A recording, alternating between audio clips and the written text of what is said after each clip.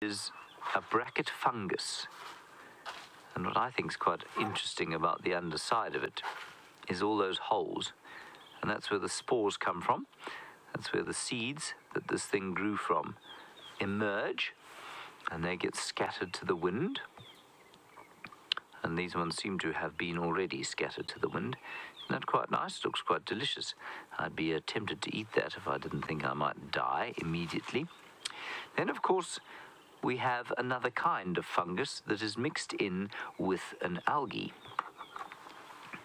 And I'll show it to you now. There we are.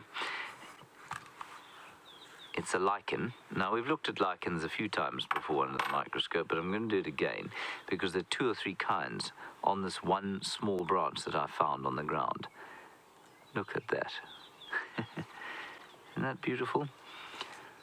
Every time you look slightly closer down or zoom in to nature, you find an astonishing array of extra beauty in color and different shapes and sizes of things. Okay, so that's one species. And then there's another one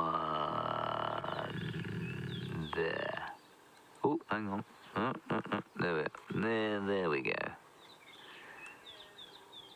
There it is. So that yellow thing there is another species of lichen. Now, as I've said to you before, lichens are a symbiotic relationship between fungus and algae. And they've almost formed one organism, but not quite. They're still not quite yet an organism on their own, and they form an entirely different kingdom of organism from animals and plants and fungi and algae and protozoans and bacteria, etc. Right. Now, the next thing I want to do, because Brian lent me his scalpel,